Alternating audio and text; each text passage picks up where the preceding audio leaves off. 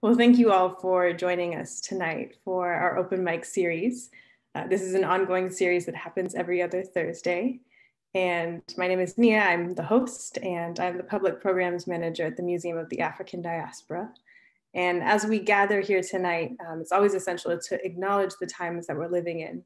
And so we begin these events by grounding ourselves in this space.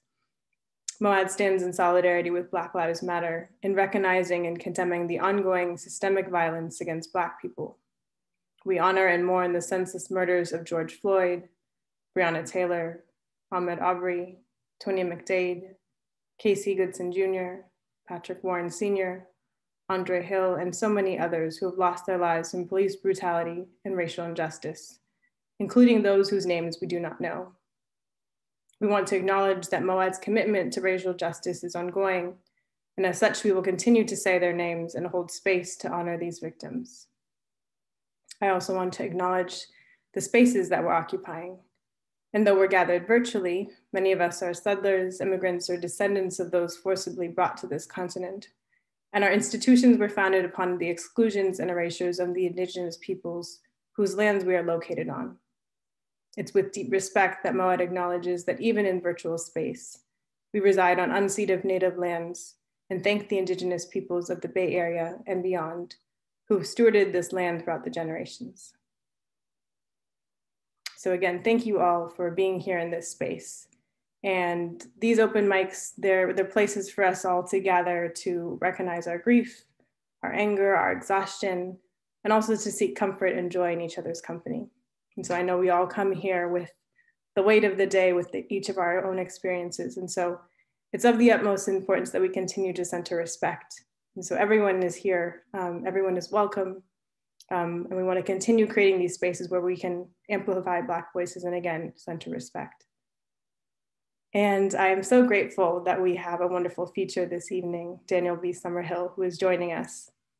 And so I'll do a very quick overview of the flow of tonight's event, and then we'll get into the poetry.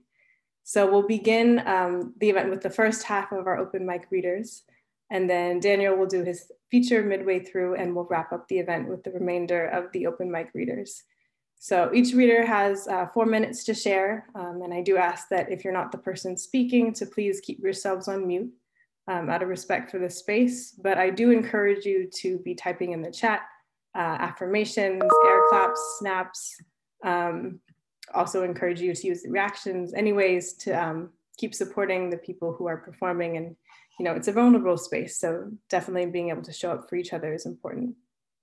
And I'll be putting the lineup in the chat in just a moment as well.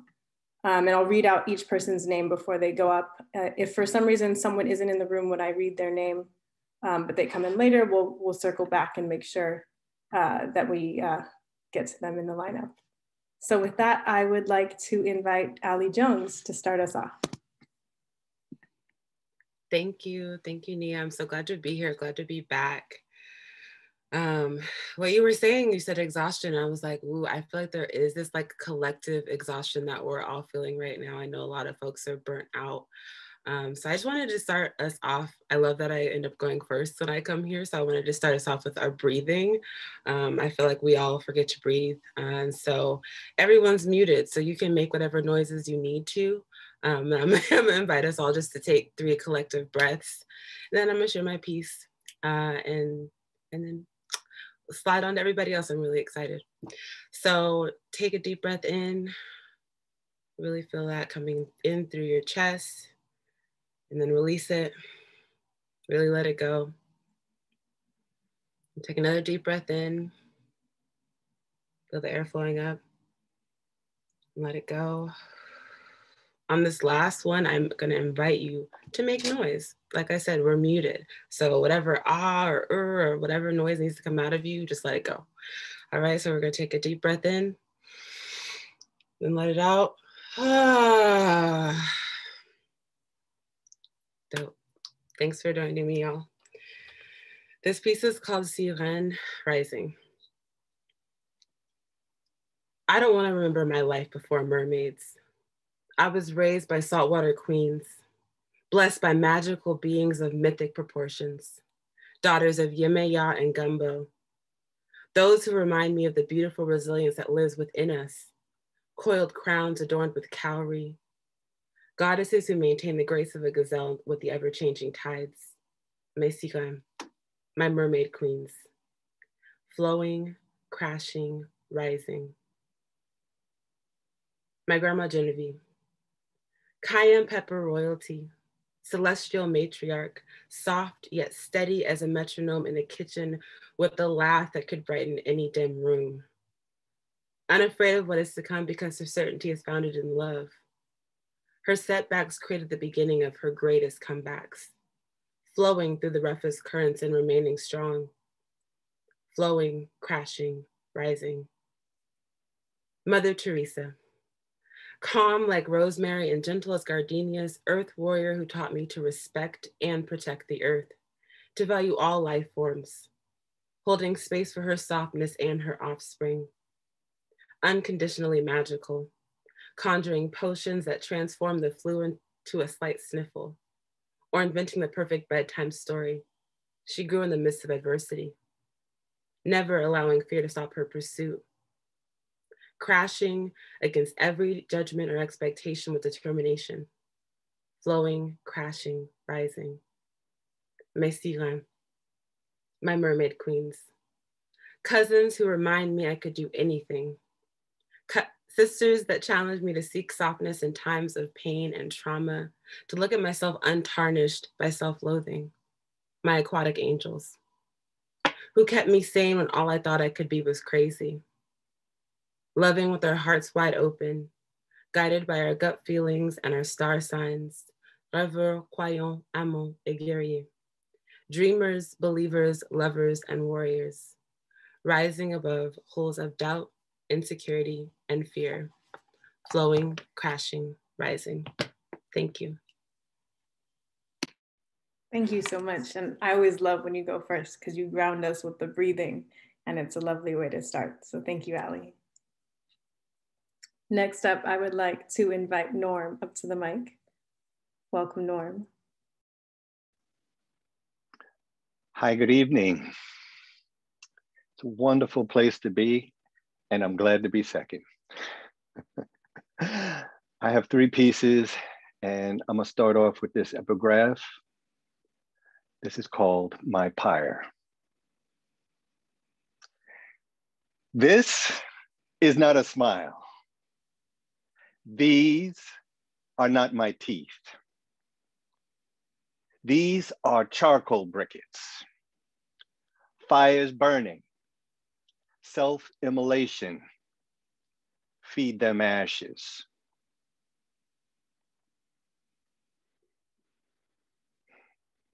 This is some new shit.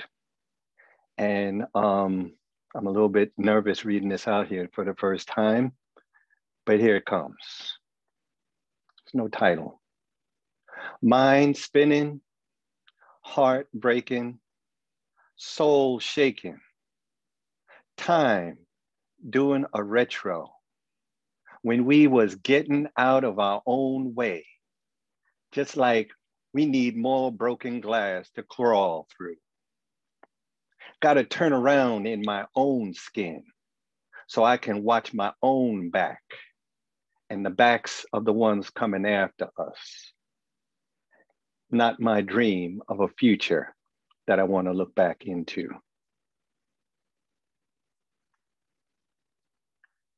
Next piece. This is called The Language of My Mood. Accomplishing expressions of feelings that have remained wordless and flammable, quarantined by a fever, memory of flames show up on the outside.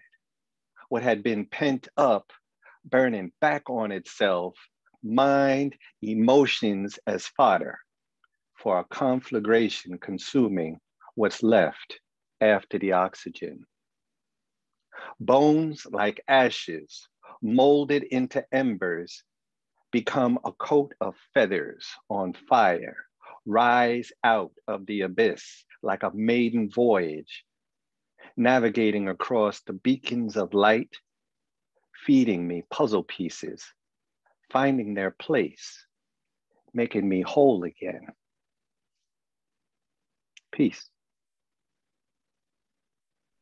Thank you so much, Norm. It was fun getting to hear your new pieces. It's always lovely to hear those. Thank you for sharing. Next up, I would like to invite Stuart Shaw. Welcome, Stuart. Thank you, thank you. I have two quick pieces. One of them I've never read before, so it's a new piece. I'm kind of dark here, I see. So this one is called Plants and Trees for Eric Garner. Hardened trunks beating, bearing witness, winsome willows weeping, withering in winter. You plums itself, yellow and yawning, sweetly awake, yet blossoms with a yearning for air, black roots, breaching distance, reaching, speaking to the other entangled roots. Embrace the oaks they could not save. Breach the streets and sidewalks, cement breathe with the trees, lungs sweetened by oxygen, breathe with him, for him. The plants convene, a shebeen, a juke joint, gathering, sing green spaces open, drink and share stories. Tobacco, he's still holding death tight. The darkness of oxygen deprived lungs is again disinvited. Stands blue and black in dusty light, while the other plants breathe in, out, empties their bellows, their bellicose lungs into the world, breathe so the rest can, refuses the notion of deprivation, the belief that anything should go without air. And my last piece here, When I Rise, epigraph. First you love me, then you hate me. As a game for fools, break up to make up, stylistics. No matter where I am buried, I return. The frightened always kill the black blood they covet and fear, yet here I am. When the ghost-skinned ones bury me, they bury me with what they think is nothing. Those that love me call me friend, cover me with feathers, entomb my body with direction to the old proving grounds that birthed me. And my peeps say, Lord Jesus, I reply, yes, yes. On the morning streets, sun god hot, I rise, play Osiris, play born again savior, bedeviled the whiteness away, cut through fog to good times on the next channel, the next black topped block. Some don't believe in salvation, don't believe in what they see stirring the waters, don't know that they can be saved from devils and monsters, think that their future is behind them. Down by the rivers lay my body, at the water's edge, taste of my flesh, slick and palliative on the tongue. Drink deep. Black gods never die, just hide away till needed. I will extract the curse, the splinter in my thigh. From the grave I will build grand homes, from slave shacks, cover and house all my friends. Thank you. Oh, thank you so much, Stuart. I really liked both of those pieces, and they had a weight to them, and I appreciate that. Thank you. Thank you. Next up, I would like to invite Asandra Dalton. Welcome. Hi, everybody. I have one piece today. To be completely honest, I'm not feeling the best today emotionally, but I hope this turns out good. It's called Stranger Fruit. Tupac said, the blacker the berry, the sweeter the juice. I say, the darker the skin, the stranger the fruit. Some of you don't even know what this means or what this is. Strange fruit doesn't ring a bell. You didn't hear these words as a kid. But education is important. I'll give you time to Google the meaning. And let's start over, for this poem is not for you, but for those who are grieving. Tupac said, the darker the berry, the sweeter the juice. I say, the darker the skin, the stranger the fruit. I can see your precious sweet red blood oozing from your veins. I can feel the fear of your mom, these goosebumps, her birthing pains. Because from the time you were born, she was afraid of her worst nightmare happening, you being made into a hashtag, into a picture on a screen, into a protest, into an uprising, into millions screaming, I can't breathe. If you don't speak up, then you're part of the problem. But what will words do to actually solve it? Because I need action. I need to see real change. I need to see more than you just type in hashtag say their name. I need more than you just on Instagram live at a protest so people think you're down. I need you to fight the systems of injustice against the Black and the brown. I have a feeling that this will never be done. A doom and hopeless feeling that true justice will never come. I have a feeling we'll always start 50 feet back with the exact same race to run. But the only good news is that just like my last poem, there is a sun. A son that died for you and me, the son that died for all of humanity. The sun was the first strange fruit, the vine of life in which I take root. I don't think it's an accident that we were made of dirt. Sometimes in order to be planted, we have to be willing to be hurt. Those feet like copper resemble the dirt that we were made in. Those feet like copper left heaven to come to earth so that I could be cleansed of sin. Tupac said, the blacker the berry, the sweeter the juice. I say, the darker the skin, the stranger the fruit. What is the solution to all of these problems and what can we do to actually solve it? Honestly, I have one answer. Get to know the strangest fruit. An unarmed man of color died because of false accusations. You may not know his name, but I'm referring to the one who defeated Satan. He deserved justice. If anyone can relate, it's Jesus Christ. He deserved justice because he is the one who paid the price. How much would you pay to save your soul? How much would you pay so that you could feel whole? Truth is, that's what you want deep down inside. At the end of the day, we just want love, though we hide behind our pride.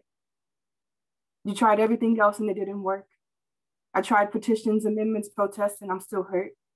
I marched tirelessly for their killers to be arrested and put in jail, only to find out the next week that $1 million was raised and now they're out on bail. Don't get me wrong, I wish education, equal distribution of resources, and fighting the system will actually make a real difference. But for me, it's just a cycle of pain, a cycle of relinquish and resistance. I'll leave it up to you to stop resisting the one who made you. His love extends past race and all time. But don't mistake me for being colorblind, because I see the pain, I see the blood oozing from the fruit, but I also see the blood dripping from the one who made you. So please take my hand as I take his. Study the Bible with me and my friends, so that amongst the dead you can live.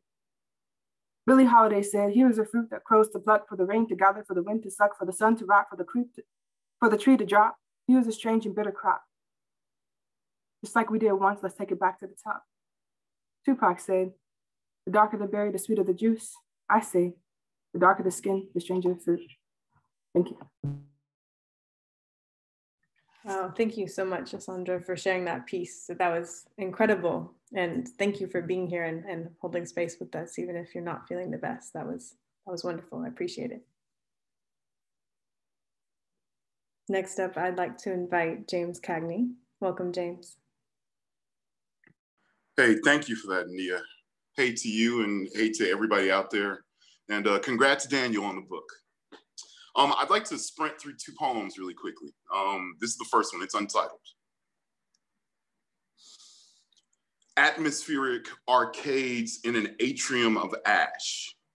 Black holes barricade their secret compost of crushed cities in a crossfire of death documentaries, deliberately edited so that every execution ends in envelopes, fanned out like fish scales or 5-card stud, or geese, gathered geometrically, herons hovering as for homecoming or hallucination, Invasive insects have made the inauguration inaccessible. A jigsaw of japonica petals justify knitting kite strings with kelp and knives lacerating a large amount of loose lemons. More metalhead machines, more muscular mirrors. It's our national nostalgia for natal narcotics or orphans, overlooked in other parishes, prisoners in platform pumps of quartz, under quarantine quilts, a quiet riot of rhythms, rage residue scrubbed from a skeleton of soot. In this timeline, their throats ululate under upturned umbrellas, very violent voices in the vestibule. Where have all the winos wandered? An X of spit marks the solo in the xenophobic xylophone. Some yahoos yapping in the yard about its Yankee zealot from Zion zonked out on zucchini. Wow. And this really quickly is a pantun. This is called Ghost Homies.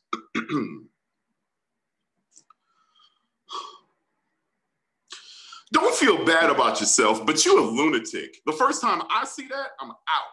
Take your judgment where you going with it. You just want to be a ghost the whole time, punk ass? I ain't gonna lie. You did your thing. You came from the other side and actually grabbed me. You can have all this of what you got. I'm gonna get up out of here. Take your judgment where you going with it. You just want to be a ghost the whole time, punk ass? You got a child sitting there ripe for possession. You can have all this of what you got. I'm gonna get up out of here. If you'd have been saved, you wouldn't be down here chilling.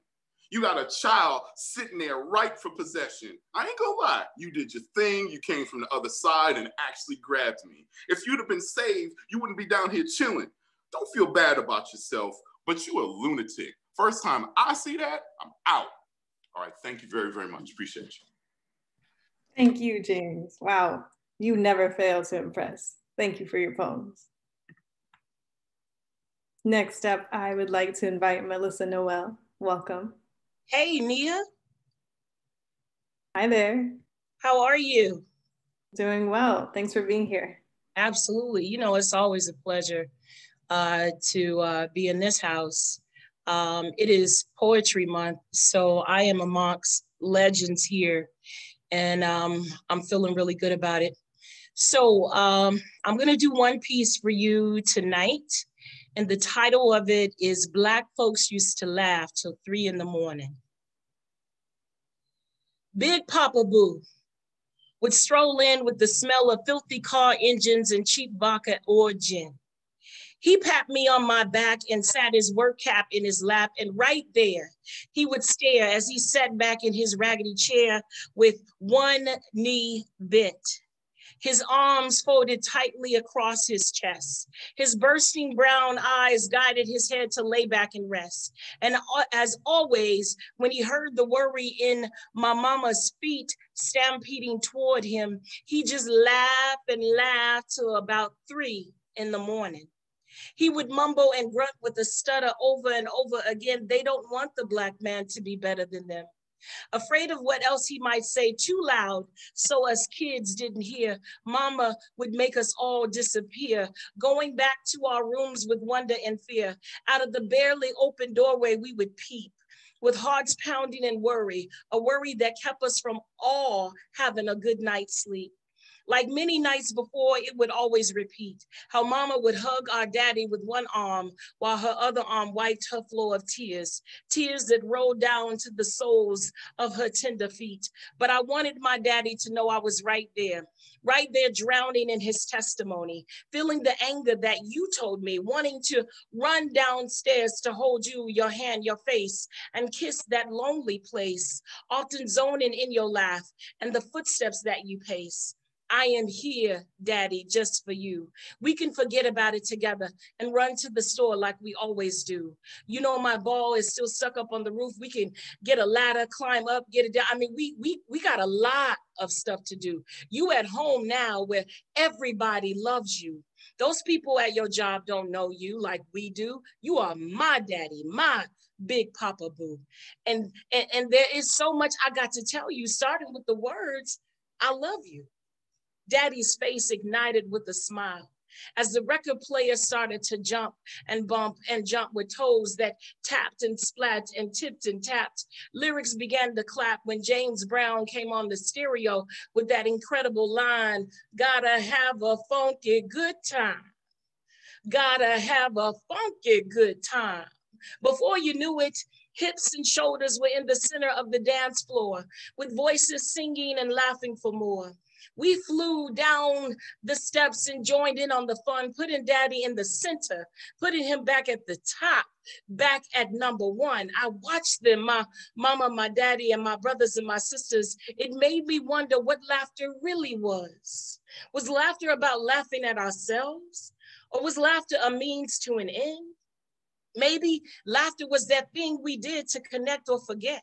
Perhaps Mom's Mabley said it best. The only thing an old man can do for me is bring me a young man, honey. Or maybe it was Richard Pryor who brought us Mudbone, the junkie, and the attitudes of the brothers in the barbershops. Those hilarious characters that moved us and left us in tears, tears of laughter.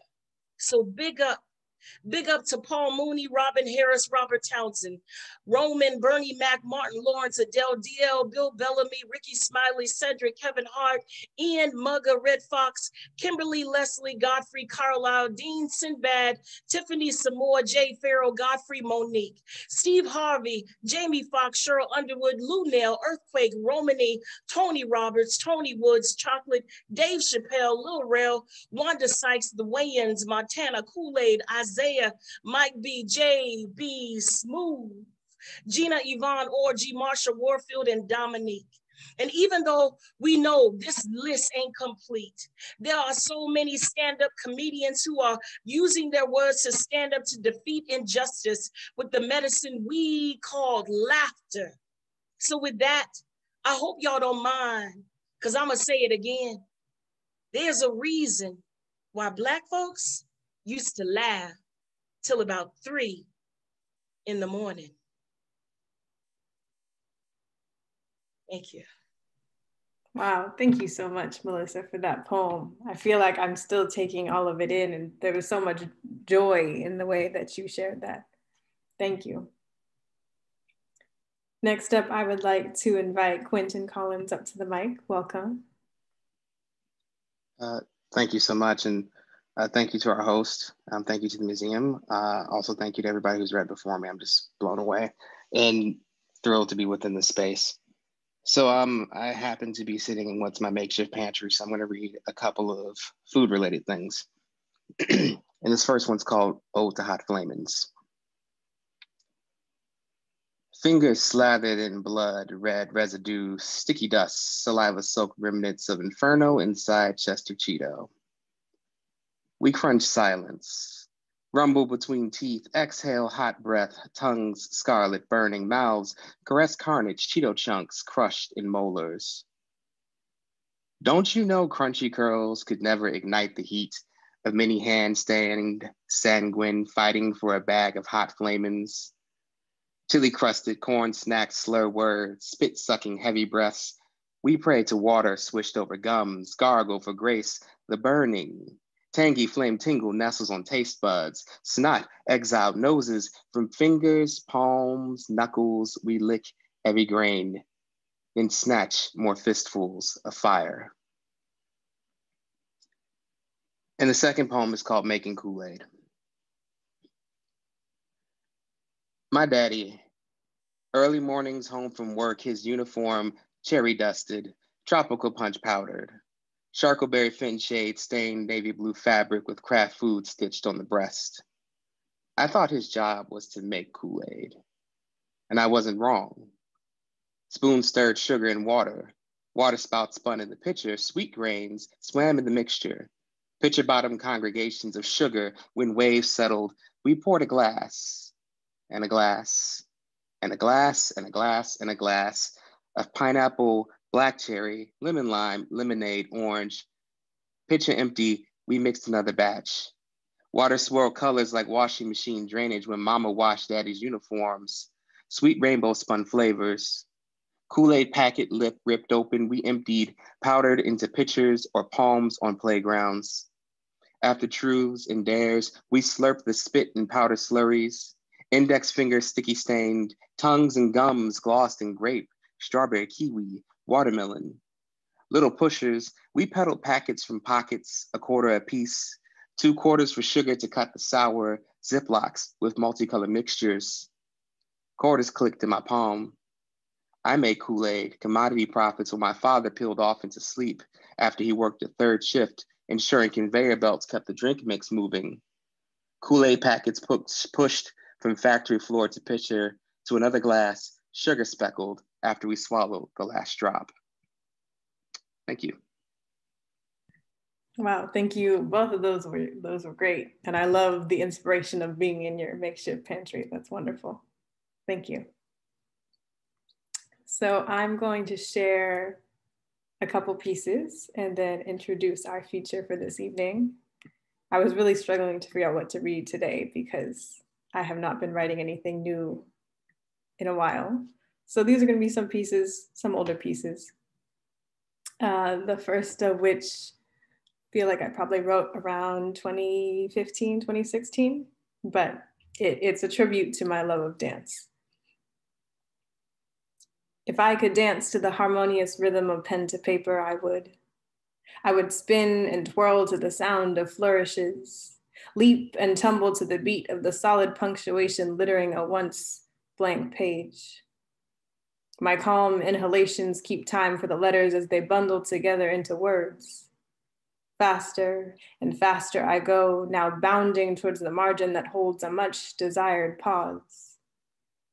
The safety of the wings is in sight. And the final leap sends me soaring onto the curve of the expectant question mark. Heavy breaths mark the conclusion of this much needed run-on sentence. And up again, tapping and shuffling along the college-ruled dance floor. I sway to the sing-song rhyme of words laughing across the page. Concentrate. One misstep in this handwritten tune will join the dissonant drafts in the silence of the wastepaper basket. A final bow approaches as the letters slow, stutter, and roll off of the page to the tune of an unfinished ... Written here is the italicized melody of footsteps, synchronized. Footnote. What a perfectly relevant word. How else can one combine the loose ends that connect dance to the written word as it comes alive on the page as we readers' eyes dance upon daily?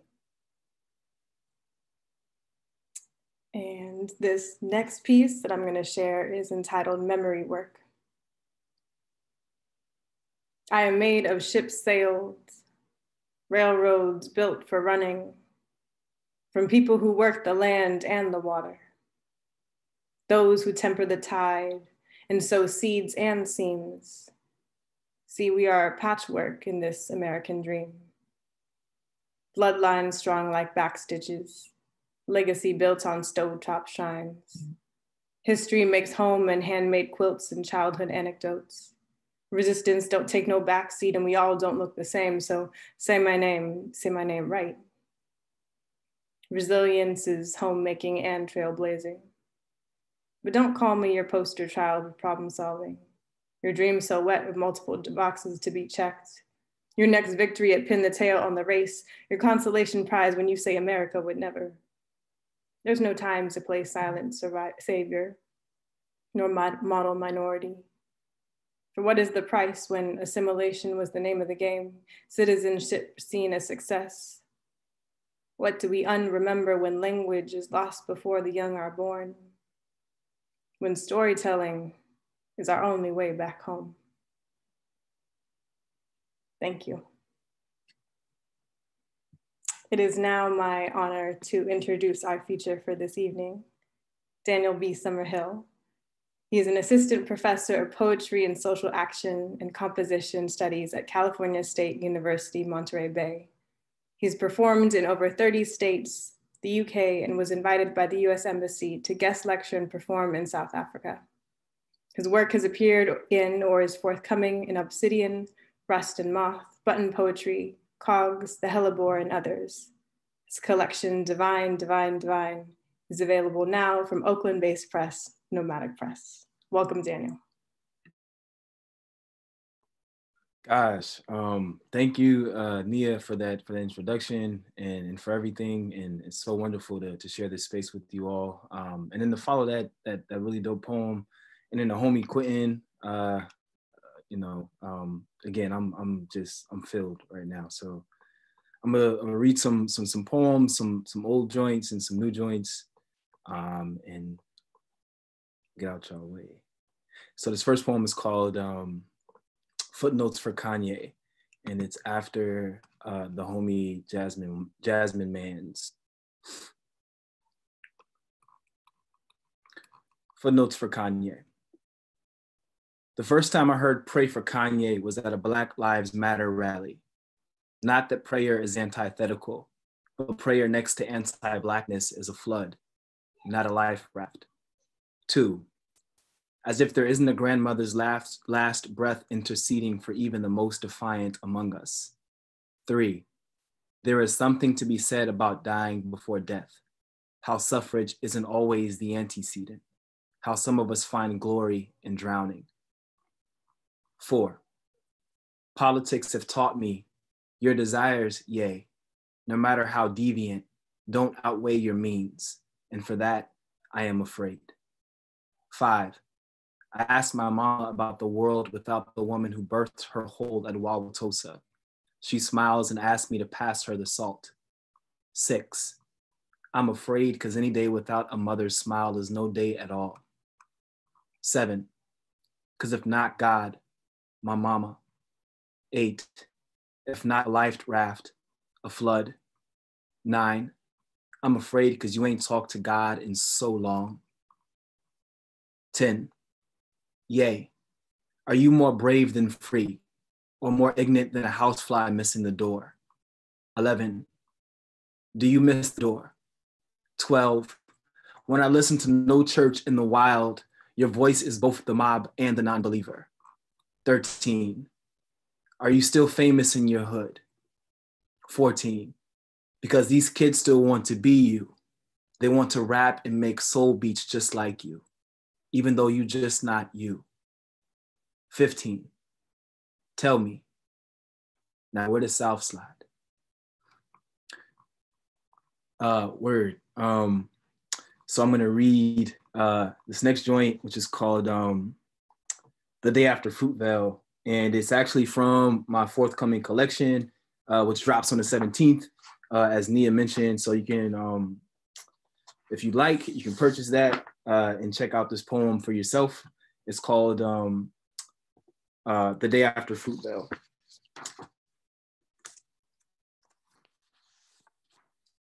The day after Fruitvale. Because Oscar Grant's killer hadn't been cuffed, a Volkswagen Passat was in flames outside my apartment window because I lived uptown and the Oakland police station was 2 blocks away, and because folks care more about cars than bodies, and because my people know that, shit goes up in flame. Because our protest is mistaken for riot and not peaceful, my people's eyes tend to tear, gas fills our blocks, and because Oscar laid in his own blood, my people lay in front of cars on Interstate 880. And because folks care more about a commute than a community, it's illegal to march on the highway. And because my people know that, they march on the highway. Because mourning is an empiricist on ecstasy and words often lack sense, the crust of a stone in hand and half-drunk Molotov cocktail is the greatest feeling in standoff with blue and black. And because moms would have seen me on TV, I placed the amplifier in my 2nd-story window instead. And because music sings in our name, my people sung, "We Gonna Be All Right" on 23rd Street. All right, this one's called Albany Middle School Teaches a Lesson on Entrepreneurship. Our book bags be a black market, meager juveniles brandishing singles behind black top-filled fingernails and back pockets void of wallets. By 9, I break even. Jamel pries open his second box of Starburst, while Kumi brokers $6 to a sixth grader for the lack of supply and huge demand. noon, our surge comes to a halt, and we gather behind the B building to compare profits and crack jokes on Jamel's short shorts. Tuesday through Thursday be the same saga, transactions in the hallways, while Friday be a Sabbath, a space for us to take flight over the basketball court with our Nikes. On Sunday, Costco be a kingpin that knew we'd never miss a re-up unless Miss Peggy called our mothers in for a meeting to discuss the school's drop in lunch sales. Monday be a chalk talk, our first lesson on the ways our brown bodies aren't allowed to yield the same way other bodies aren't allowed to multiply the same. Cool. All right, I'm gonna read a poem. The next poem is a bit older, and it's called Tell Them. I need to pull it up here. All right, Tell Them. The first time my son asked me how to respond to the white kids expecting him to be the spokesperson for Black History Month, I'll sit him down, look him in his eyes and say, son, tell them that you are not a teacher and they should be glad it's that way. Tell them that your skin is a museum, the hands-off kind. Tell them that it's always been that way. Tell them that your history did not start in the 60s or Jim Crow or with hoses and police dogs. The second time my son asked me how to respond to the white kids expecting him to be the spokesperson for Black History Month, I'll say, tell them to pick up a book, tell them to read a tombstone, a eulogy, tell them their great-grandparents used books, but not to read. Tell them they used a Bible as a booster seat while electrocuting every muscle in his body, and somewhere between those pages rest enough gospel for even the greatest sinners. Tell them George Stinney was 14 when his body became a song without a melody, how you can still hear the vibrations of his vocal cords warming up, as if recital or tiny chorus searching for the right pitch of melanin to sing in. Tell them his story has not evaporated, but is cumulus, a silent rage above our heads, reminding us that rain showers are beautiful parades that we have misunderstood. Tell them angels taught little George how to read and spell redemption in 3 languages. Tell them that a Black body is a vessel for fear, fire, and blues, or the lack thereof. Tell them each pigment is a syllable, a poem you can't shake. Tell them poetry is weaponized love, meant to shake your tears loose, shake you the way they shook George's body in that chair, shake you the way his wrist shook shackled, the way our hands shake when you ask us about February. Tell them the last time you checked, you were Black in June and October too. Tell them to take a rain check, to ask you how you feel about Black History Month in July. Tell them we will not die here today. Tell them we will celebrate instead. Cool. Okay, I'm gonna go with, all right, so this next poem is called, I'm just breezing through, y'all, so bear with me. Next poem is called Life Support. And it's also a fairly older piece. She, mahogany skinned, 101 braids, fingers rough from strumming 6 acoustic peacemakers, 6 a.m. and she can't tell if the sun is setting or rising, if the heaven of her crown is done making music, if the variations of her foot pedal are done making love to the virgin bass lines of her creativity, cloud 11 highs and low seas, and I wonder, what's in an artist? Does she Jones for a creative fix? Does the calligraphy of her thoughts paint eardrums with cleft notes, concepts, and consciousness? Does every rhythm dance to its own melody of bliss-like endorphins engulfing you? Blunt, rapped, jazz, blues, fusion, anything with a cool enough hook will make you think you're sitting on the front stoop of heaven, sipping red Kool-Aid with Minnie Riperton, the sky playing the clouds like a sweet symphony, while nostalgic of Herbie Hancock at the Lenox Lounge in '64. He erases curiosity with the swift stroke of every paintbrush, reminding us all that Mona Lisa was just a martyr for the free world. That Leonardo da Vinci 1498, The Last Supper is a foreshadow, and that Starry Night is Van Gogh's false interpretation of heaven. Because every time he mixes black and white on his palette, he never seems to get race riots, just many different shades of gray, shades of uncertainty. The only thing certain is that I have a lifetime of denotation, but only a few moments to explain that whether you rap on a street corner or dance for Alvin Ailey, that our mission is the same. That whether Miles Davis makes you want to write a hook, write a book, or a love letter, where you're all synonymous to expression in beauty's rawest form, odes to human existence, and poetry.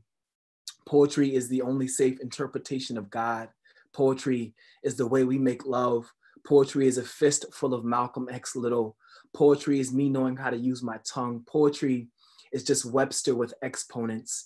Don't call me an artist because I have a punchline and a metaphor. Call me a question mark in the shape of a man, or just a man with a million questions, trying to make sense out of a world that celebrates spring season in early December, night times that never seem to consent birthing the sun the next day. And some mornings I wake up wondering, where have all the poets gone? What makes an artist? And what have they done with Lauryn Hill's tongue? When did the sound of Nina fade to falsetto? When did the low end theory become less than theory? Masterfully written moments mangled into margin. An ivy-stitched world robbed of its culture. Time stands still and there's no music to make you move. No paint to mask your insides, and no conversation between your heart and your mouth. These poems will be my martyr. These eyes will sparkle like a handful of diamonds unclenched. This tongue will roll free like a maestro-whittled orchestra, and these hands will cradle the bottom side of creativity like a newborn on life support. Art will live as long as we do. That was fun. That's a old piece that I haven't read in a long time. So it's like, oh, that's kind of cool to read that. All right, just a few more poems. Let's see. All right. Next poem is called "Child as in You," and I'll go ahead and just read that one.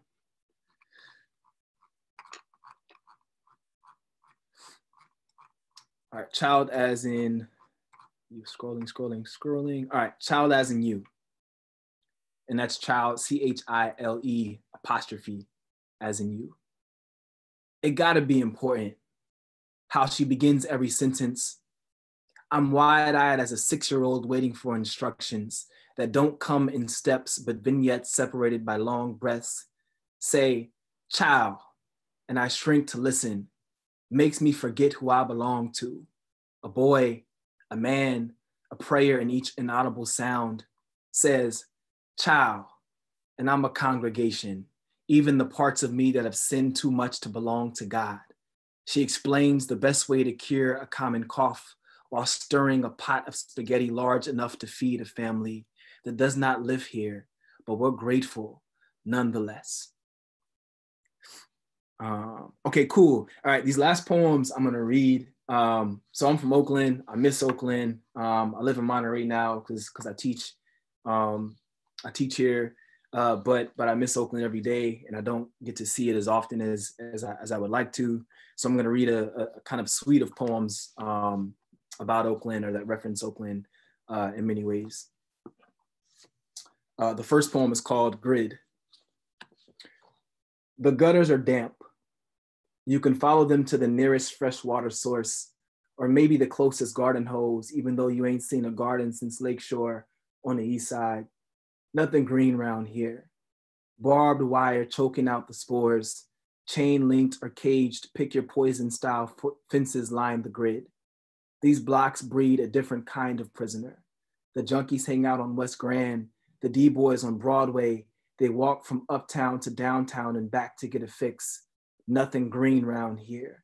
Downwards more, the locals, they still call it East 14th, says International on the map now, still in the East, the block after 13th. The Chinese hang chickens in the windows between 3rd and 12th Ave. Highlands due north, where bullet-riddled bodies hang out. They don't ask you about your pain, just your insurance card. Shoot first, but ask questions later. The doctors, cops, drug dealers, drug addicts, all shoot first and ask questions later. Nothing green round here. Harebe after 29th, with or without a hat. Latin culture lines 34th like a river. Street vendors sell fresh fruit in Lucas. Get your horchata and tattoo from the same guy. Then Fruitvale, where they killed that boy for being brown. His blood stain is still there. They cleaned it, but it's still there. On the platform, under the feet of commuters, they start their race at his finish line. Nothing green round here. More east, High Street, Seminary, Havens Court. They call it the kill zone.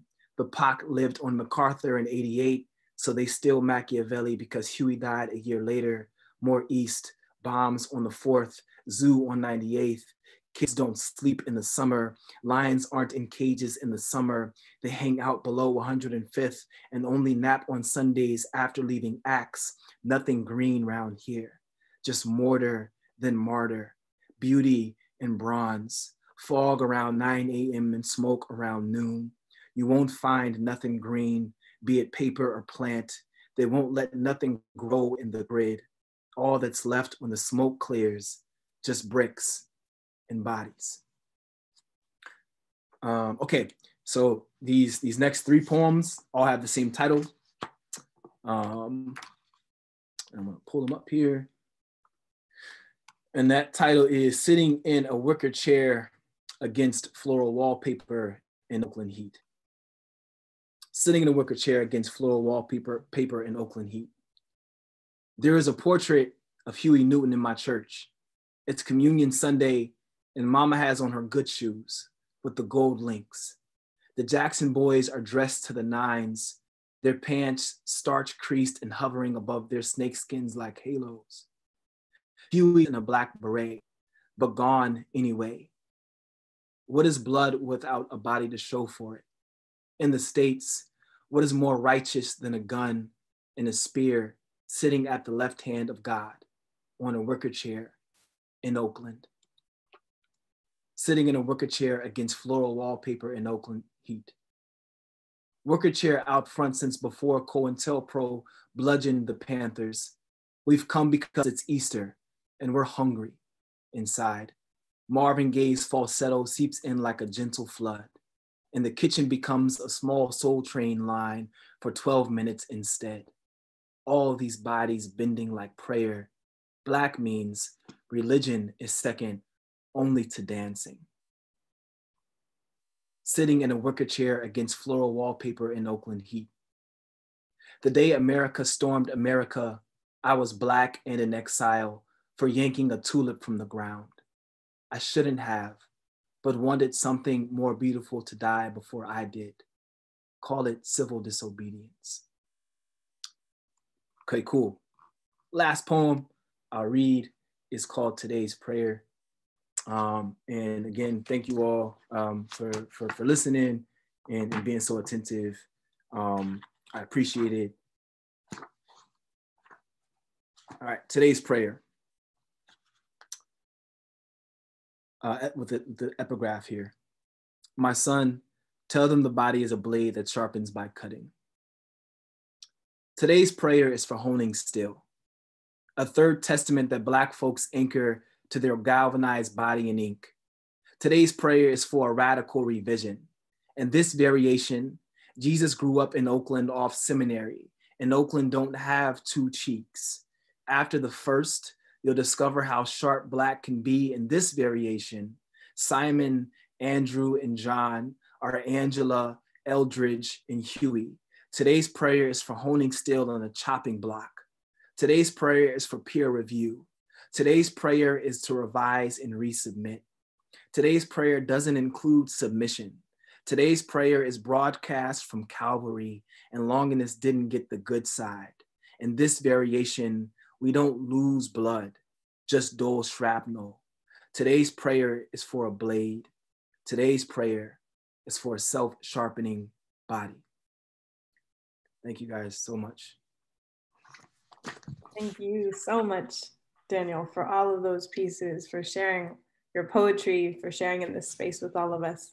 I know I'm so excited to read your book, and so I encourage everyone to go and order Daniel's book and read it, support it. I'd ask if there's any other projects you're working on or any other ways people can connect and continue to support you. If you're able to share that now, I definitely love people to continue engaging after this. Word. Well, it looks like there's like links going up in the chat. So I appreciate that. Like the best way to, I guess, the centralized location is just through my website. Divine comes out on the 17th. You can pre-order that at Nomadic Press. I also have like good news. I just can't share it yet about something else that's coming up. So when that comes out, I'll be happy to share it. But for now, like if you want to connect, my website is the best place. And also like shoot me an email and like, I don't know, share poems or like a thought, or let's rap about Frank Ocean and you know, stuff. I'm kind of down to earth to talk like that. So yeah. Well, thank you so much again for sharing tonight. This has been wonderful. I say this every single time, but I feel so full and so happy being in this space with all of you. And there's even more poetry to come. So with that, we're going to kick off our second half of the open mic. And I'm going to invite S.K. Williams to start us off. Thank you, Nia, and thank you, everybody. Happy Poetry Month. You know, to go after you, Daniel, is a challenge. But the way that I will do that is by honoring you by starting off my my first poem with a quote that I just took from your poem, and it is, "If not God, my mama," and you know I love that. I love that that quote because I feel the same way. You know, it expresses how I feel about my own mother. My very first piece is called Beautiful Ugly Corners, and it's kind of long, but it's still a small excerpt from this poem that I'm writing about my mother that I've been writing for about 6 months now. My mother turned 80 about a week ago, and it's quite a milestone for her because she was given 6 months to live 7 years ago. And, you know, we call her the Phoenix lovingly in our family. So she turned 80, and so I went back to writing this piece. It's called Beautiful Ugly Corners. My mother is a hoarder. She's a hoarder of everything, of memories, of photographs, of stories, of people, of things, all too precious to let go of. If you go down into the basement of her home, you will find it all there, covered with fear, regret, sadness, anger, and confusion, covered with pride and haughtiness. Head first, it is how she did everything, falling down everywhere, all the way to the bottom and getting up again every single time, unscathed and better for wear. At least that's how she made it seem.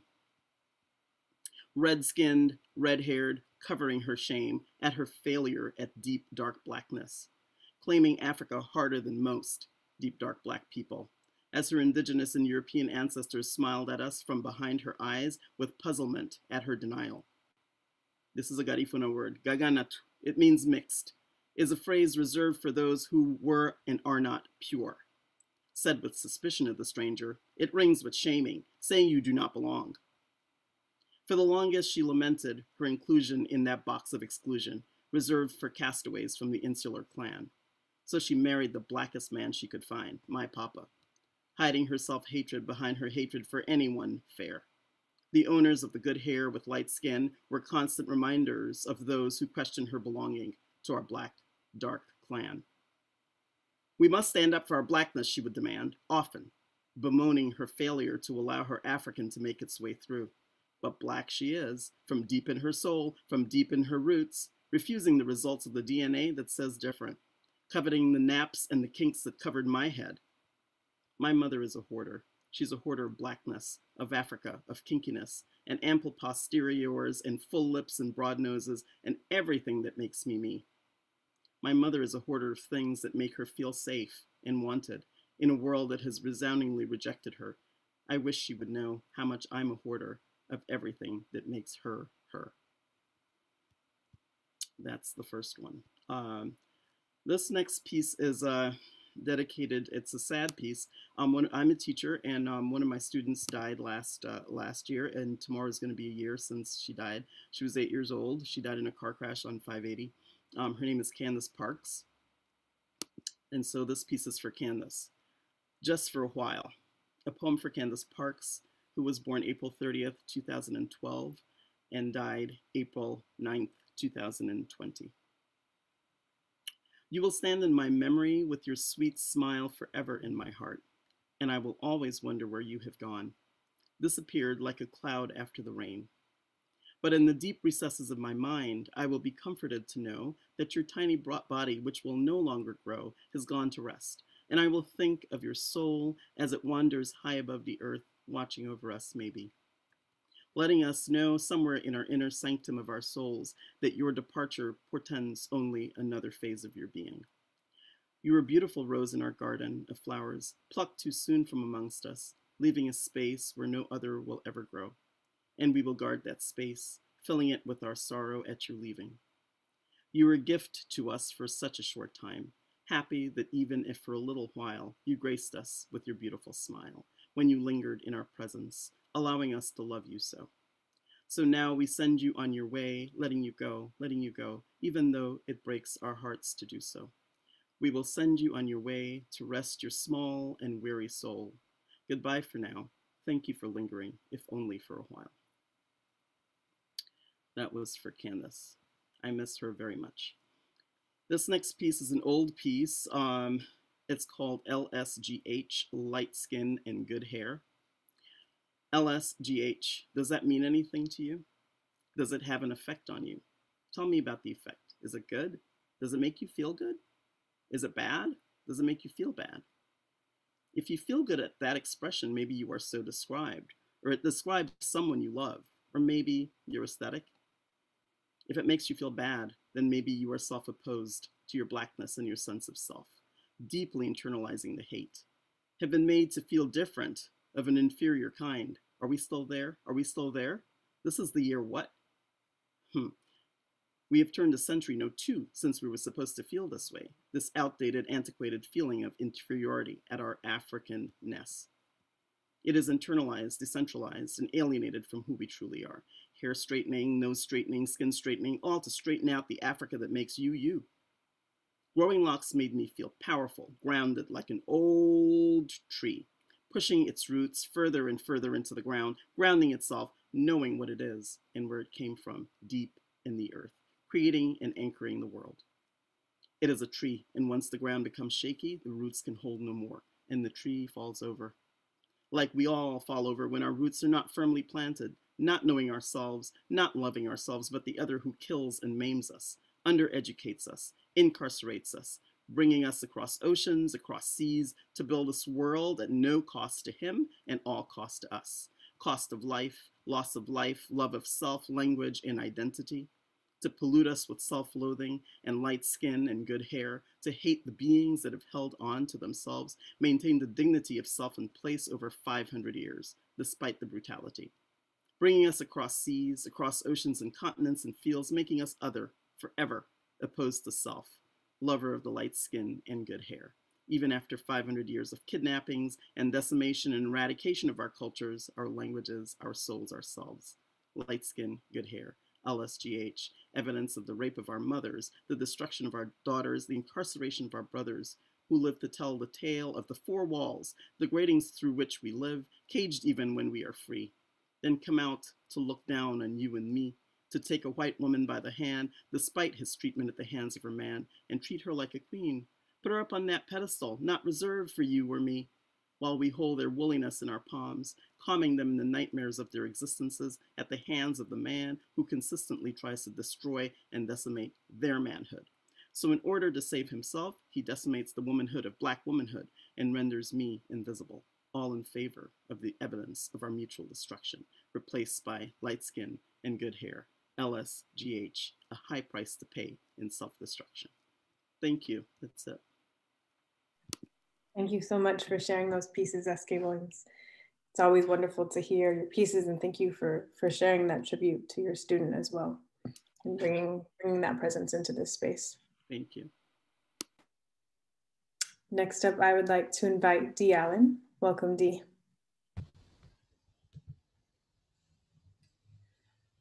Thank you. I'm gonna dedicate tonight's portion, my portion of tonight's open mic, to someone who's made the rounds of all the virtual open mics across the planet Earth in the past year, and I've met her through such places. We first met at an open mic broadcast live from Germany last year, and she's here tonight. I dedicate this portion of the open mic to Imogen Arate. And the two poems I'm about to do tonight come from an anthology book. And to assist me in that endeavor, I'm going to use the share screen feature. The two poems I'm doing tonight come from the book, The Po People's Survival Guide Through COVID-19 and the Virus of Poverty.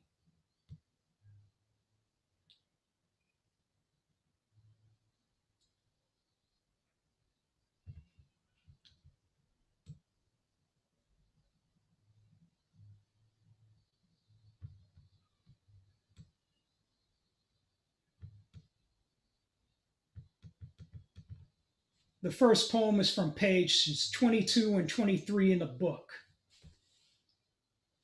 And this speaks to the political climate in America right now and last year by extension. This is called Disease Breeds Disease. Strange new ailment giving pneumonia-like symptoms has a ripple effect spanning our globe, floating on the wind, harm to health. Diaspora of microbes, point of outbreak, Wuhan, China. Within a month, fate's transmission, country by country, bad news travels fast. Reported cases of coronavirus breeds a second disease, one much older, equally contagious, easier to spot the signs. Point of outbreak, the human mind. Modes of transmission, mainstream media, person-to-person contact. Symptoms include stereotyping, side glances, spiteful feelings disguised as jokes, bullying, swearing, unprovoked assaults, avoiding restaurants, insulting internet memes, misinformation, discrimination, lumping together Japanese, Korean, Vietnamese, Laotian, and Thai under the heading of Chinese. International travel bans, tendency to run from, duck and dodge, straight black hair, almond-shaped eyes, yellow skin. The mistaken notion of Chinese equals virus carrier, and sudden memory loss of the simple fact that Asian lives matter too.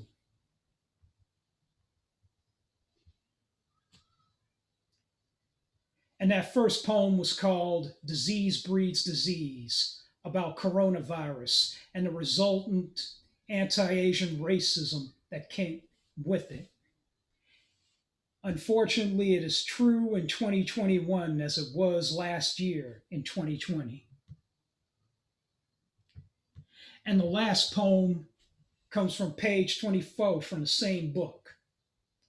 This is a little personal piece, my response to the city of Oakland's shelter-in-place mandate. This is called the shut dough. The shut-lock dough stands between me and the disaster outside I cannot see, having no effect on animals in the least. It chooses to pounce on human beast. Streets nearly empty, cars and buses free to roam. Shelter from disaster is easy to find inside my own home. Libraries remain closed. Restaurants will not serve. Rectangular wood on hinges will help me bend the curve. Flattened for a longer, robust life. Beyond respirator mask and hands covered in latex. No telling how long this infection lasts. While the most foolhardy fall to the flow, safety is mine, sequestered behind the shut-lock dough.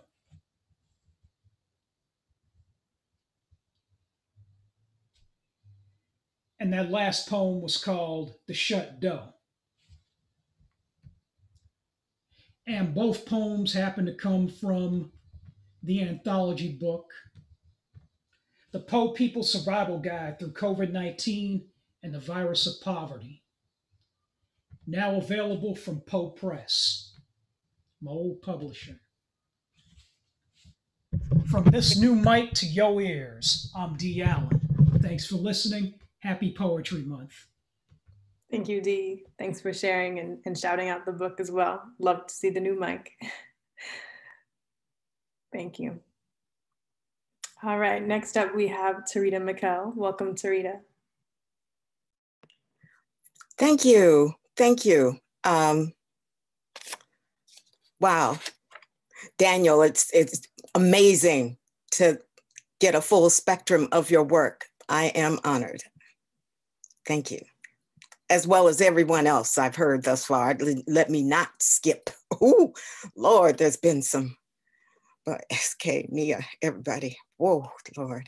Okay, I am looking for that piece.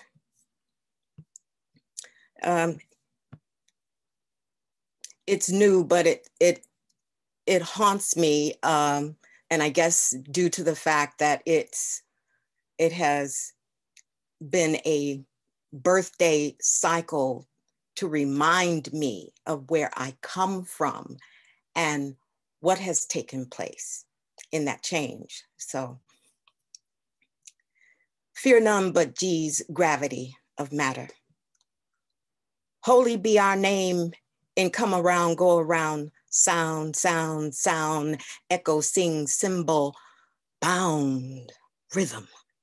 Cycling 360 circuits, member, blood, memory. Mysteries, mystery, carried from ancestral haunting, nerve ending, hand, mind. Force picks up knife, uses ancient guide, thousands of years old in memory, Jayaneme, Jayaneme.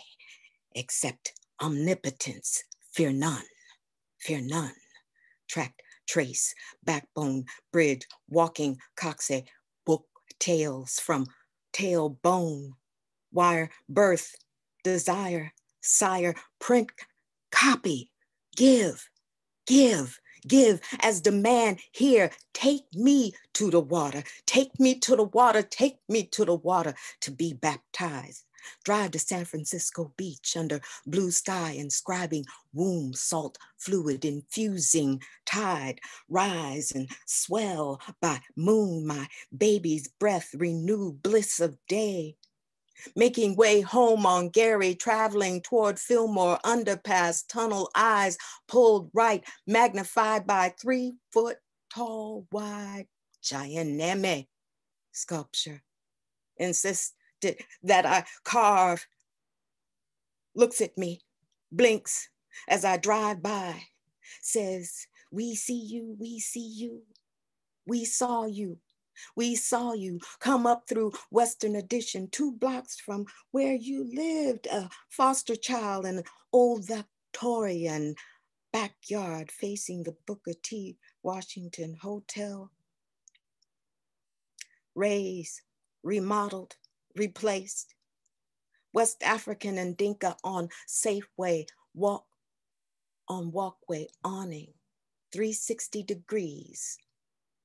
Course wave for 14-year-old suicidal teen about to give up on living until you heard, hold on, a change gonna come, hold on, a change gonna come, hold on, a change gonna come out of smells of piss and dead fish, beating, bedwetting, rape, watching foster brother and sister's battery. Rat man sets traps, picks up dead rats. You transform, you reborn, you learn, grow, lotus flower, command your soul from mud, G gravity, 360 degrees, 27 bones declaring, hold on, a change gonna come. Except omnipotence, fear none, fear none, fear none. And then the second piece is going to be my son. I guess it's calling for my son, because the sun, just giving reverence to that. My son, I will speak for you. Those scriptures mask your testimony from eyes that once knew your light, watched you walk upon waters, oversee flora, fauna, mammal, animal, bird, and sea creature. Obey your season's will, my son. Your garden legacy, deed you master, alchemist, chef, cook, sorcerer of elements. You feed multitudes, flavoring nature's seed womb, my son.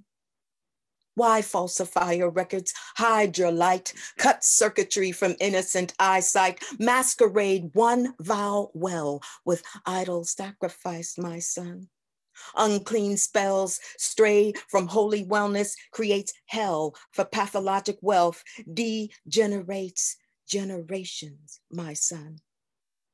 An icon reads, think not I come to bring peace on earth. I come not to bring peace, but a sword. Why destroy peace in your wheel done? You a reason life on earth rolls through heaven. Instead, greed eats away trees, disconnects energies, deviates gravity, habitats for humanity, erodes truth, integrity, destitute, disputing life roots. They brainwash memory, branding you secondary, awaiting a messiah as though your soul our lights are not required, my son. Too many religious saviors, too many competitive death plans. Too many eyes look away from your radiance to revere a rote man, my son. I need not wait for your return. Your morning light never ceases for what I yearn. You are my testimony, my sojourn, my light, my son. You not born of man nor woman. You true light of this world. You, my son, our holy reed, our spark of light that never sleeps in heart and lung as we breathe, my son. Eyes will always rise to acknowledge you.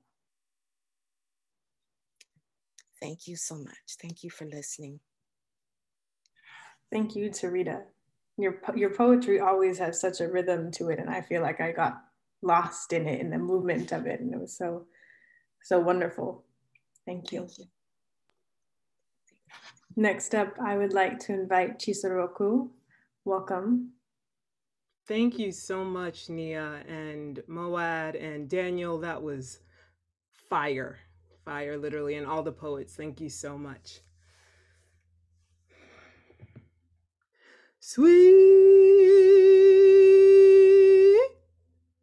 in the morning, sweet in the morning, sweet in the morning,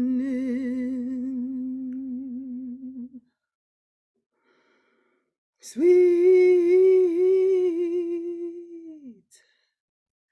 sweet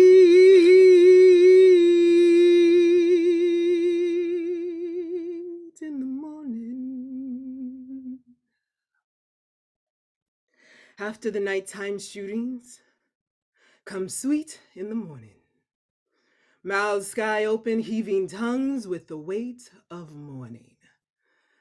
Good Lord, we berries of the land forced to ripen each morning, only to be smashed underfoot, buried, while we undo vendettas every fucking morning.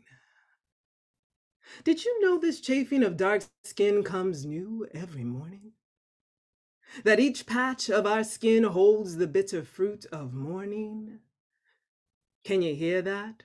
Sweet morning, languishing morning wails from the girls whose bodies, torn open, don't get to mourn in peace. That the earth quakes with the ancestors mourning at their battle cry, moored to every forgotten warning. Come, sweet God, won't you carry us home this morning? Every single Black woman I see alive is a miracle in mourning.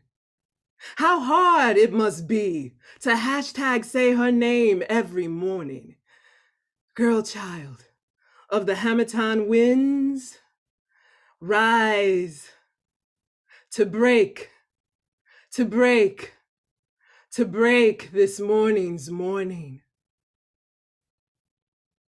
That was the guzzle for the Colored Girls after Bobby McFerrin's rendition of Sweet in the Morning. Thank you all. Wow. Thank you. That was absolutely incredible. The music, the poetry, all of it together. Thank you so much for sharing.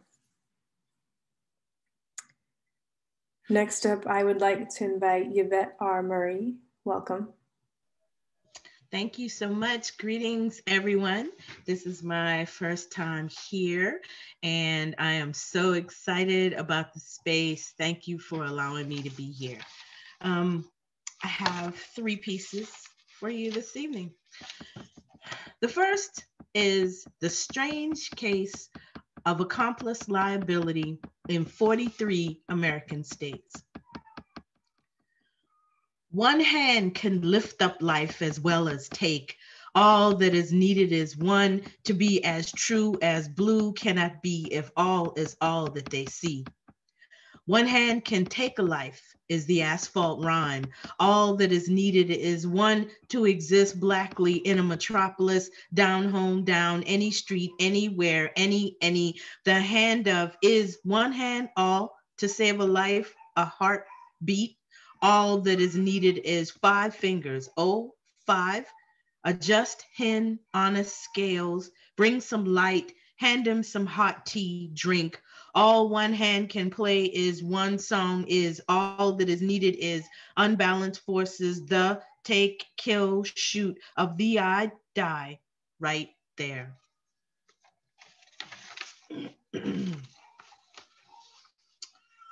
Bullet points. Obsidian. Obsidian gives strength and patience to overcome a challenge, no matter how long it takes. It feels like the slave traders were chased away. It feels like the shackles and the leg irons fell off. It feels like shots were not fired. It feels like the dogs lost the scent. It feels like they went to the correct address. It feels like the cop missed. It feels like bodies were never left on the ground for hours and hours. It feels like they didn't chase him on that Georgia road. It feels like they had let a Black boy sleep. It feels like the car was not stopped. It feels like the Igbo were never captured. It feels like nobody followed him. It feels like the officers were found guilty. It feels like police don't shoot into crowds of Black and brown people.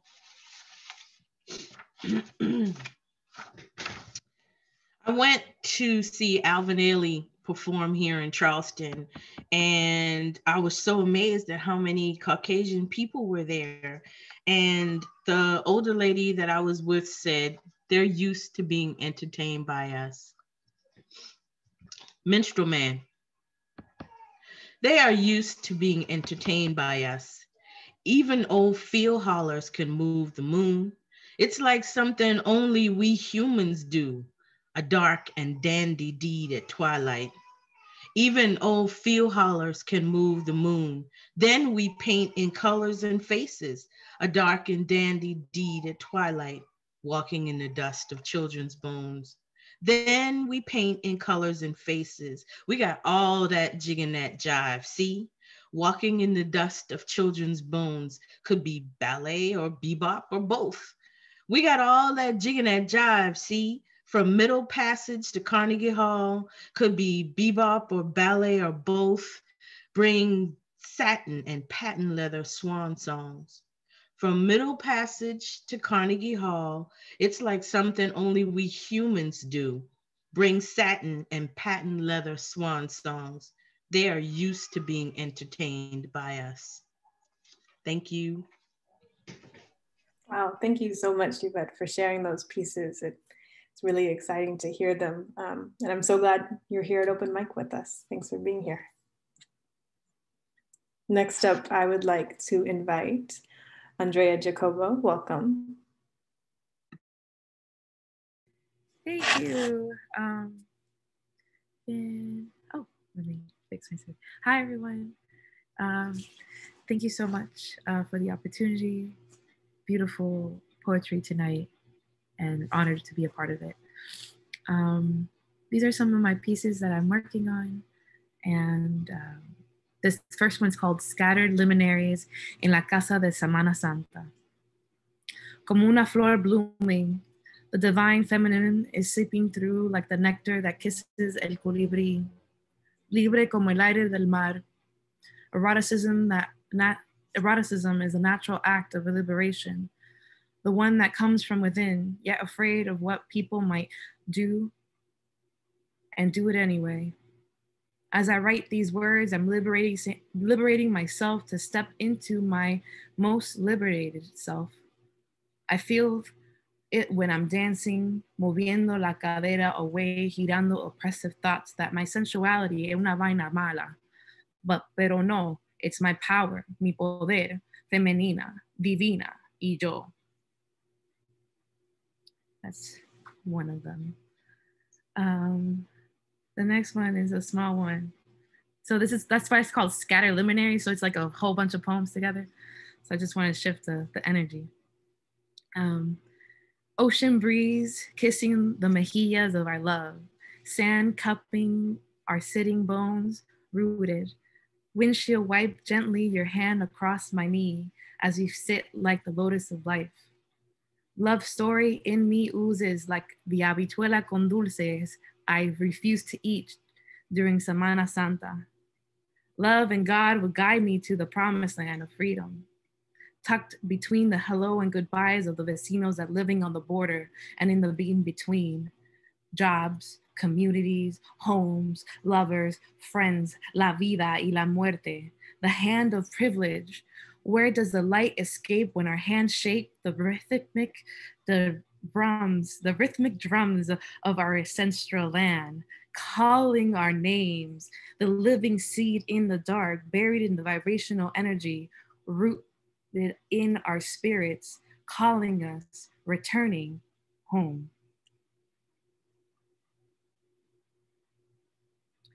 And the last one is called Justice You Know. Just so you know, my curls are an extension of the capillaries of my heart, nestled between the sternum and the metaphor of my touch, cariciándote, caressing you, dreams and streams of blue that sit in the waves of our worlds colliding. Love feels like the warm sun, couché entre nous, sunset between the ends of you and I, meeting and collecting the number of particles of sand between our hands, blessing each vow of our ancestors, calling us to the heavens to guide the path of our union, protecting roots like mangroves that protect the mainland of sweet waters that stream down the peninsula of the Caribbean.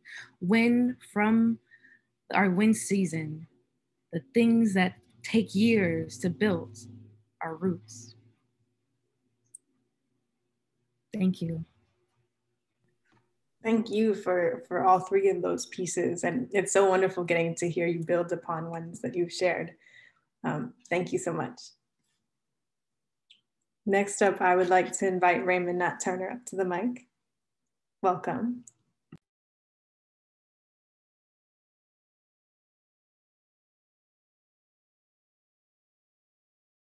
I think you're still on mute, Raymond. Yes, thank you for having me. Thank you for doing what you do. And thank you to the rest of the crew. This piece is called 7 Surgeries. I'm gonna do 2 pieces, 2 short pieces. 7 surgeries and missing left leg later.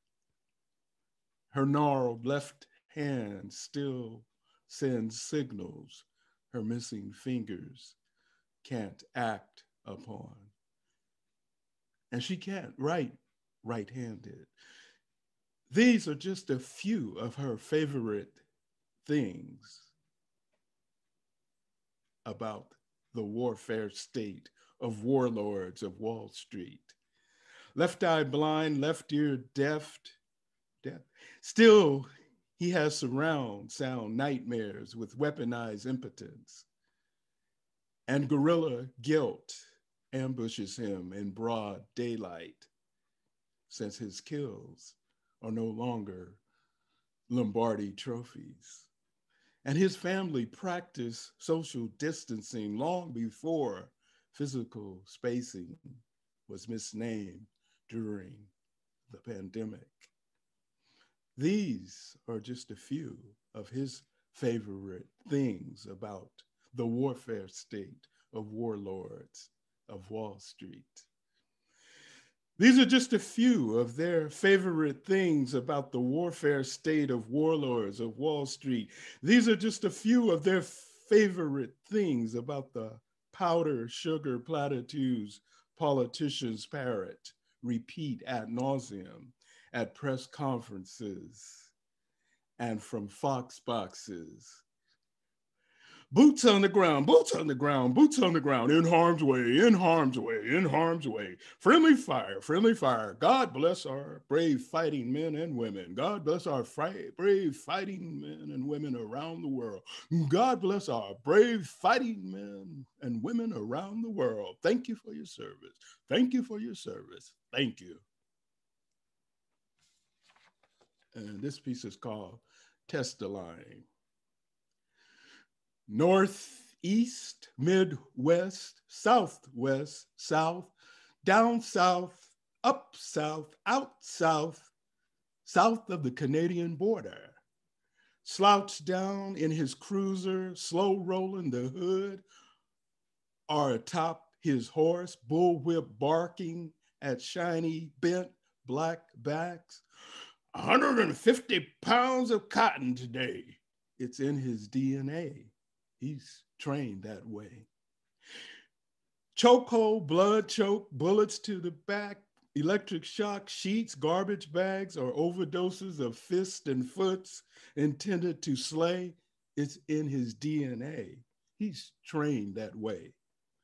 Trained to follow orders of the 1%, the poor, unhoused, unemployed, on strike, anti-war, water protectors must be brought to heel. Raise your right hand, not that high, not that angle. Do you swear to tell the truth and nothing but the truth? So help the founding fathers. I do. Monday morning quarterbacks be damned, second-guessing officers. Police work is hard. Foul-mouthed, disrespecting elders, handcuffing kids, terrorizing teens, beating people up, smashing doors down, smashing heads, invading homes, forcing yourself on women in the line of duty, being a bully, judge, jury, and executioner is not easy. And writing six-figure fiction, sending men and women away on upstate adventures is tough. It's a thin blue line between class and race.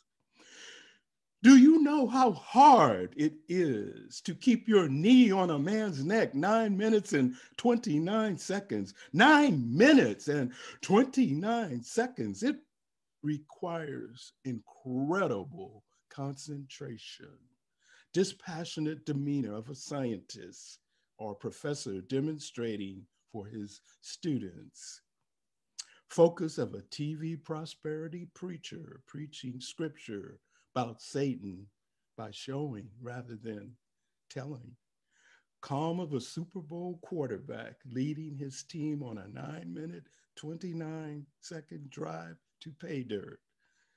No, you don't know how hard it is to work before hostile mobs, fearing for your life, fearing for your partner's lives, putting another Hulk Hogan down.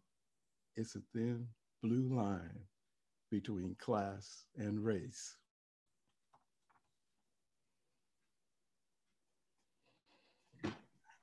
Thank you for those. Thank you for those, Raymond. As ever, exactly on the point. Thank you. And to close us out this evening, I am so excited to invite Avacha up to the mic. Welcome, Avacha.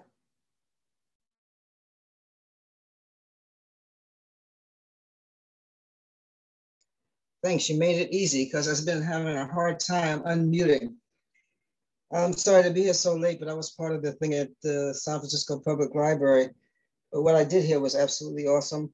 I'm going to put our poetry series in the chat. Please come and visit us the fourth Saturday of the month and support Moad. Support them, not just when you're coming to a poetry reading, but you know, they do stuff all week long, every week, and they can use your support. So this one is for Nina Simone. It's in my book, With Every Step I Take. It's called Queen Nina, Our Light in the Tunnel. Nina Simone was an eruption, our artistic explosion of Black pride and power. In a nation tranquilized by the blindness of its own arrogance, the presence of all she stood for reminded us of all our ancestors lived and died for. Her songs told the world that we were worth more than just singing about. Sister was a live volcano, uncontrollable, ready to erupt at any moment. She was the long-awaited reincarnation of Nzinga, Fanny Lou Hamer, Ana Kaona, and Granny Nanny, a straight up-in-your-face sage, a warrior, a woman brave enough to declare herself king. Nina Simone was an unveiled threat, an unheard of shocking out in the open threat, a terrifying reality check, a made in America too Black to ignore omen, chewing up stereotypes for breakfast, lunch, and dinner, and for dessert. Kicking the man's lesser than theories off their throne, Sister Nina's blacker than black magic was so powerful she toppled our color care system without even trying. The medicine of her voice kissed away the pain in us, tore down the insurmountable walls of self-hatred in us, and gently wrapped us lovingly in a blanket of pride sweeter than sugarcane. Our Nina didn't ask to be respected. She commanded respect from the most disrespectful and refused to accept anything less.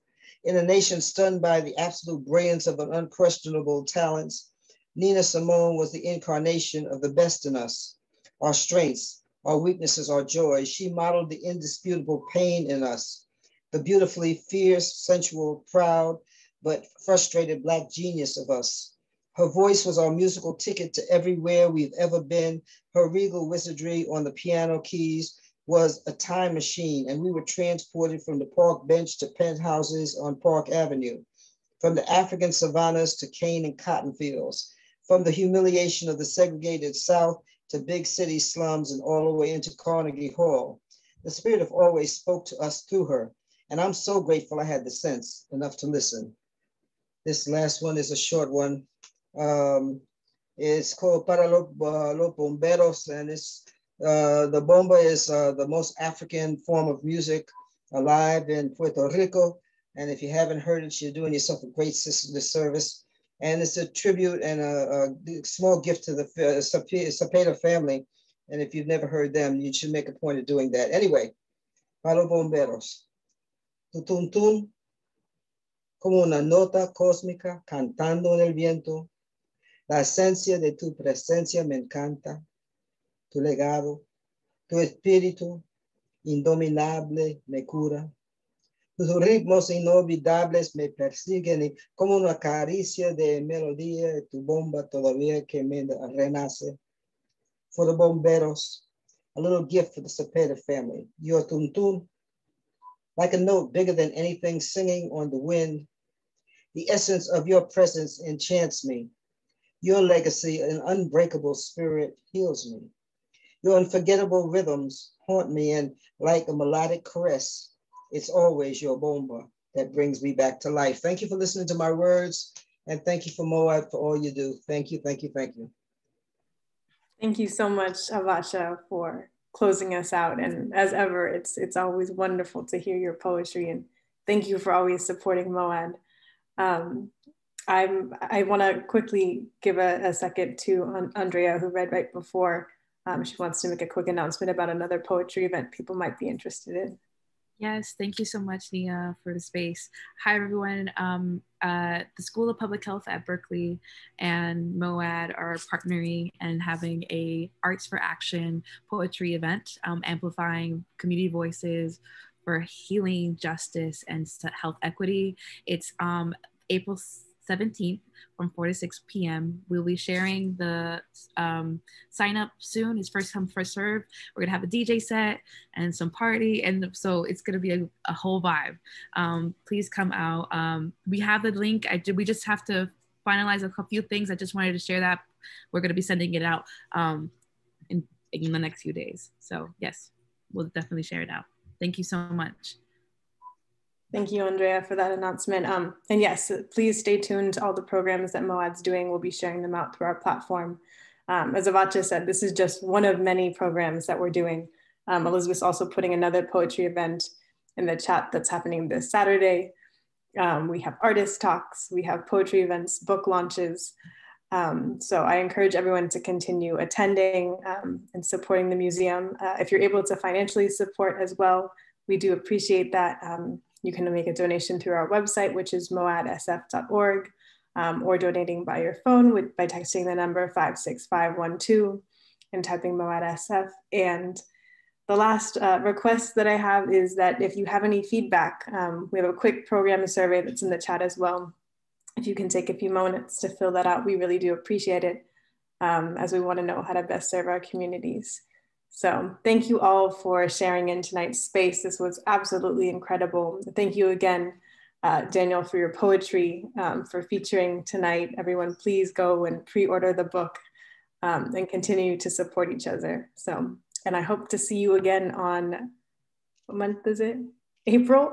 April 22nd will be our next open mic. So, hope you can all join. Thank you for being here and have a good rest of your night. Thank you. Bye.